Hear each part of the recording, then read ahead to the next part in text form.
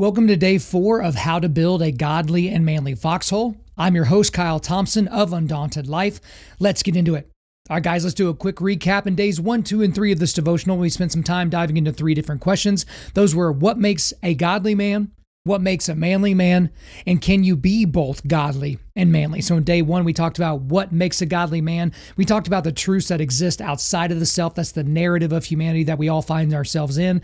And then the second thing we looked at was truths displayed publicly. And that answers the question, what makes a godly man?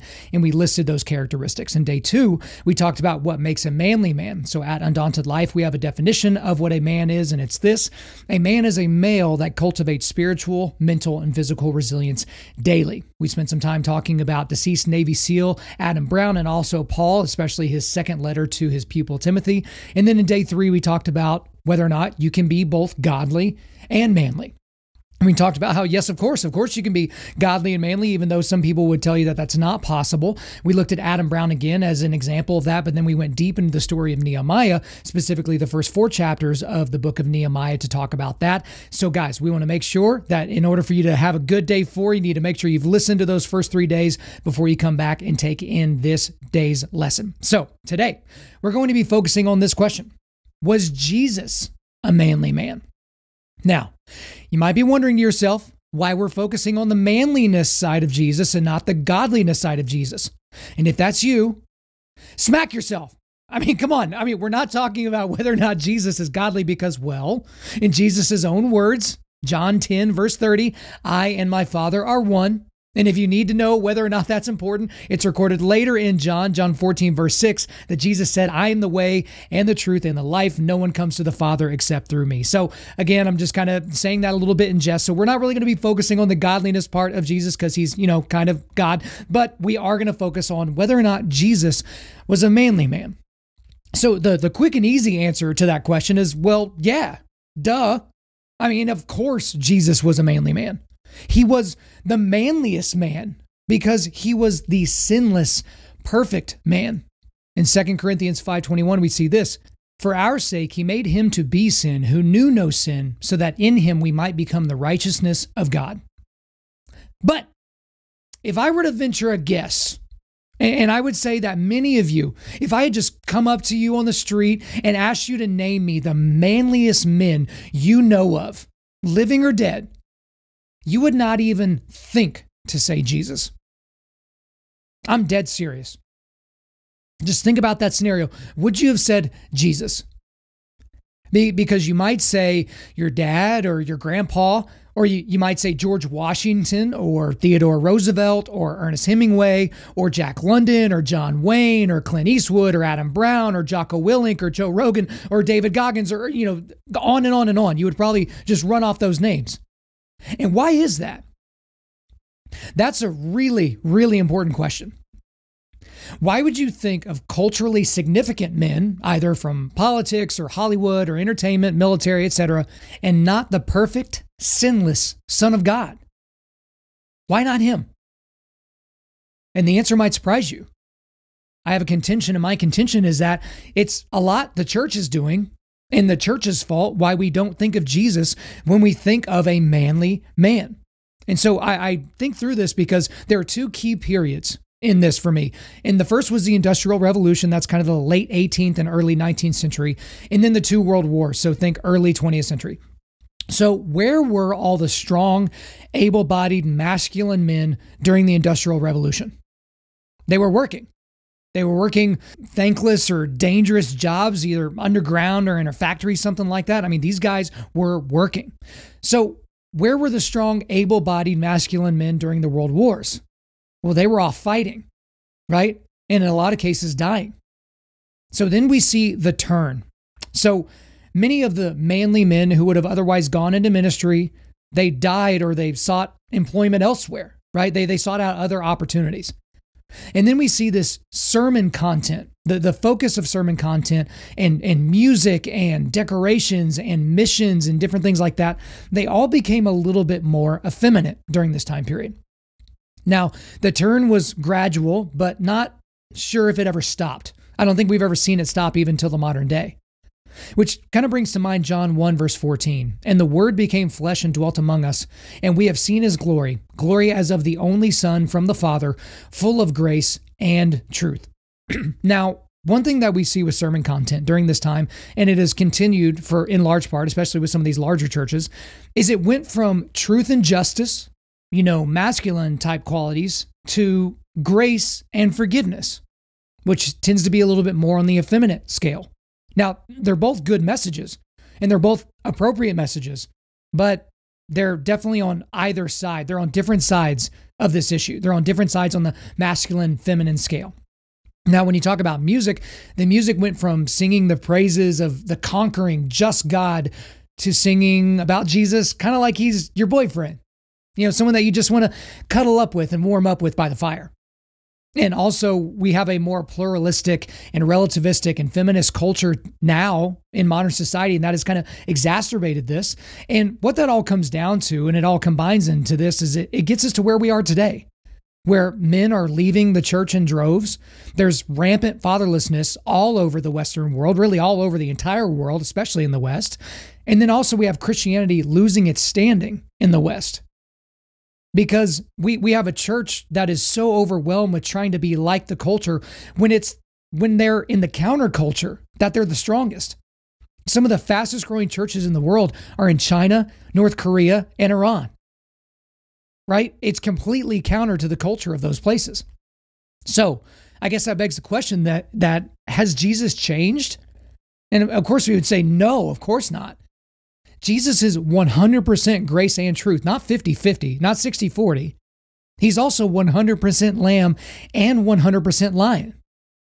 Now, the modern church has changed our focus to where we're almost exclusively focusing on the grace part or almost exclusively focusing on the lamb part, when they're essentially ignoring the truth part of who Jesus was and who he came to be, and the lion part of who Jesus was and who he came to be. So let's talk about our Savior and Lord Jesus. And let's see if we can figure out by looking at some scriptural stories whether or not he's a manly man. So we're going to start in Matthew 10, verse 34. This is Jesus talking. Do not think that I have come to bring peace to the earth. I have not come to bring peace, but a sword.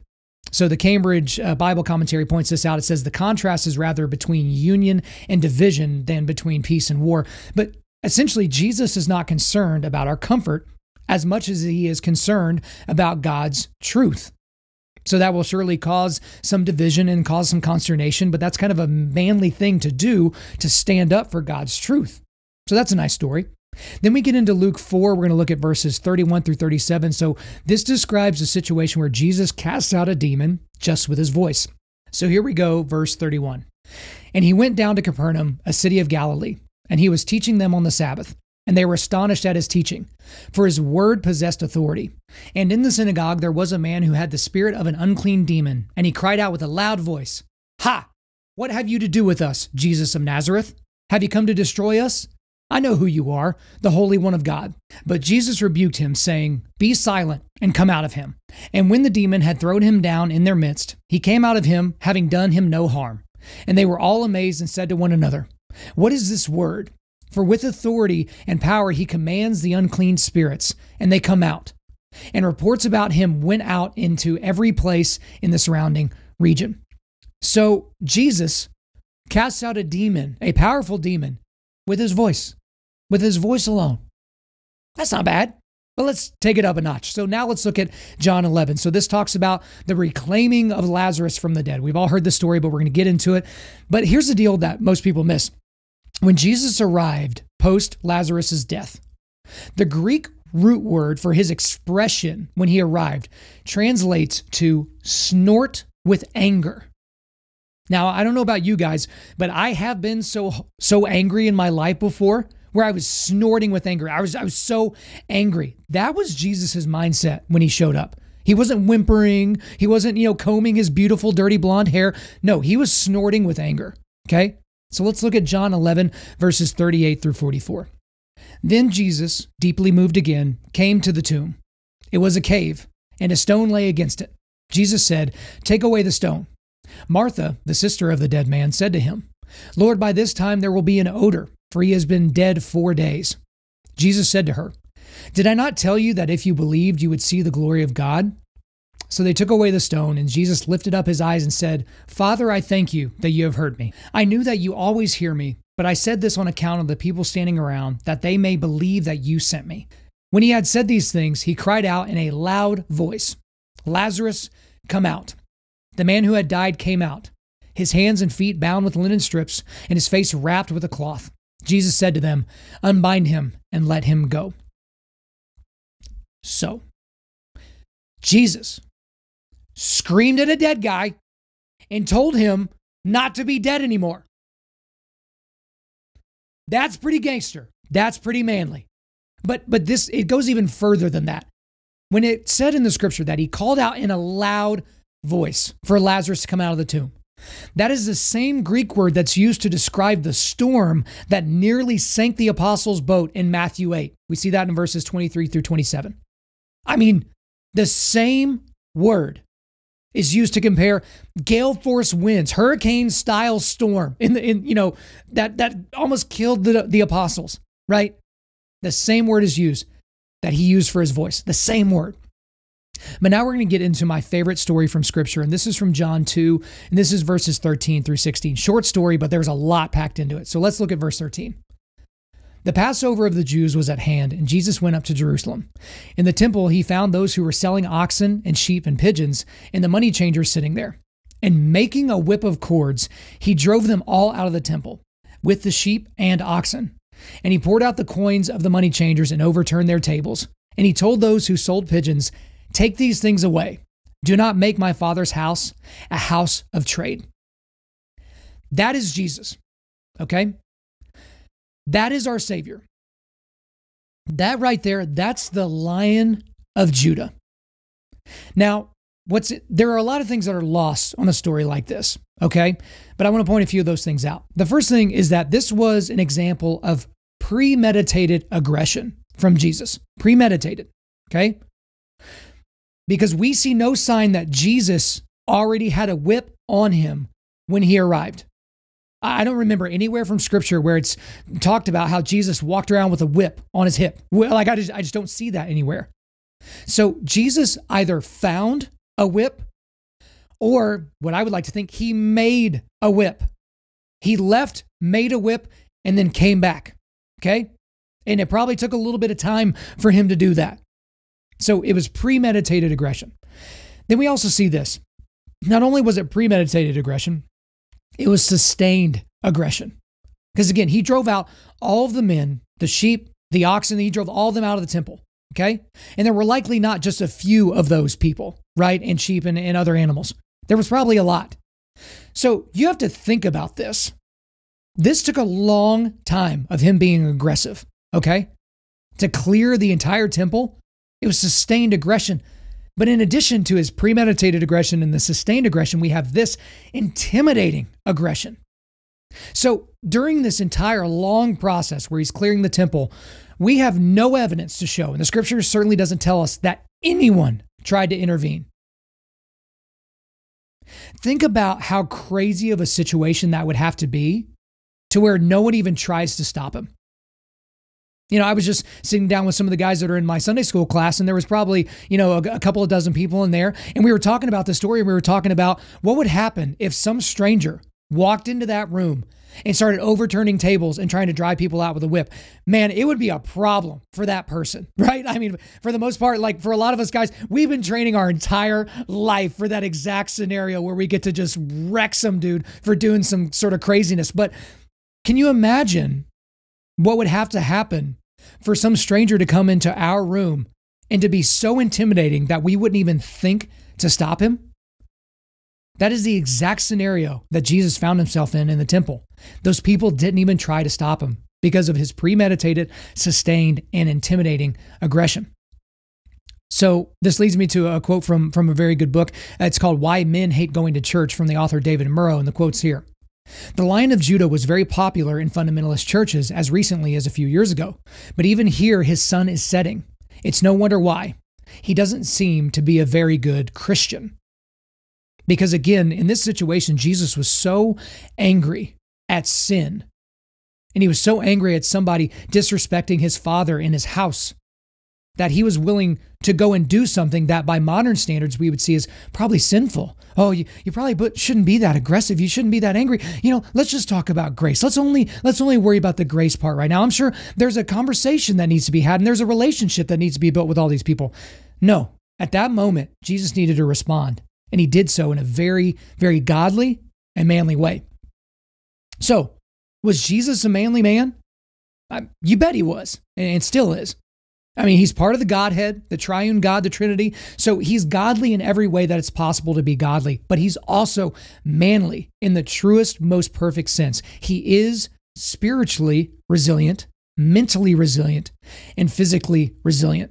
And there's a couple of stories that slam that home. We'll go into detail on one, but this story is from Luke 4, and this is the temptation of Jesus. So this is Luke 4, verses 1 through 11. And Jesus, full of the Holy Spirit, returned from the Jordan and was led by the Spirit in the wilderness for 40 days, being tempted by the devil. And he ate nothing during those days, and when they were ended, he was hungry. The devil said to him, "If you are the Son of God, command this stone to become bread." And Jesus answered him, "It is written, man shall not live by bread alone." And the devil took him up and showed him all the kingdoms of the world in a moment of time, and said to him, "To you I will give all this authority and their glory. For it has been delivered to me, and I give it to whom I will.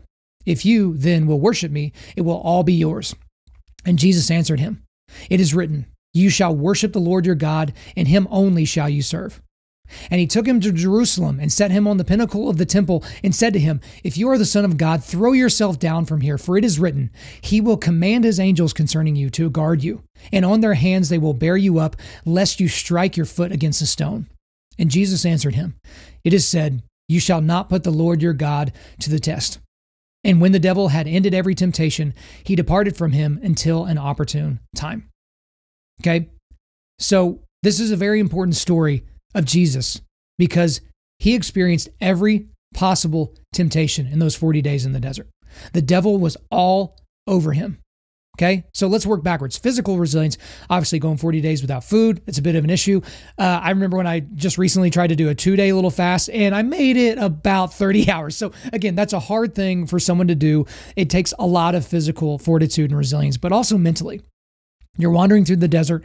This is a tough situation. You're hungry, you're thirsty. And also you got this pesky little ultimate demon that's, basically on your shoulder screwing with you the whole time. But then the spiritual resilience in these situations, when the devil presents something to him that seems reasonable, for him to respond in kind with Scripture every time. Even when Satan starts quoting Scripture to Jesus incorrectly, obviously being the father of lies that he is, but to respond in such a way that it shows unbelievable spiritual maturity, right? That is super, super manly. Again, if we're talking about spiritual, mental, and physical resilience, that is a tremendous example of that. But guys, if you need that to be slammed home even harder, then just go look at the Gospels. And specifically, I'm going to give you Matthew 27, verses 27 through 50. Okay? So in these scriptures, Jesus is mocked, he's crucified, and then he dies. Now, I'm not going to read that to you. I want you guys to read that one on your own, because obviously being Christians, as most of you listening to this are, and if you're not, we're so glad that you're here digging through this material. But as you read through the Gospels, it can seem like just something that happened pretty quickly or flippantly. I mean, again, from Matthew 27, verses 27 through 50, we see Jesus being mocked, crucified, and then dying. It's a very quick thing to read. It might just take you a couple of minutes. But this was a sustained amount of horrific torture that Jesus went through until he finally died. Just imagine the amount of spiritual, mental, and physical toll that you would be going through in those moments. And we had Jesus crying out at different points, crying out, asking his Father why he's forsaken him. Just the anguish that he was going through. But ultimately, he sustained himself. He sustained himself in that moment. He steadied himself, and he went through with the entire process, even though he could have delivered himself from it. Again, most of us are never going to have to go through something even vaguely similar to that. And so I think all of those stories that I went through, from the very first one all the way through this last one, we're talking about the crucifixion and death of Jesus, prove that he was a manly man. And it's a super easy flowchart, right? So if you ask, was Jesus spiritually, mentally, and physically resilient, which is what we talk about here at Undaunted Life as being a man? Easy. Yes. So he is a manly man. Did Jesus cultivate spiritual, mental, and physical resilience daily? Easy. Again, flowchart. Yes. So he is a manly man. Period. Case closed. All right, guys, before you move on to the next thing, here are some questions for you to ask yourself. Number one, if asked to quickly make a list of manly men that you know of, would Jesus have been on your short list? If not, why do you think that is? Again, guys, I kind of made my contentions earlier in the episode, but I'd be interested to hear if that would be for you, because I did ask a lot of guys that same question, and all of them answered, man, I would not have thought of Jesus. And these are good, solid Christian dudes, and it just never occurred to them. All right, second question here. Are you more familiar with the Lamb of God or the Lion of Judah?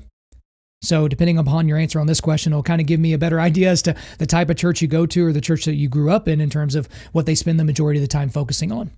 And then the last question is this. Do you hate sin like Jesus hates sin?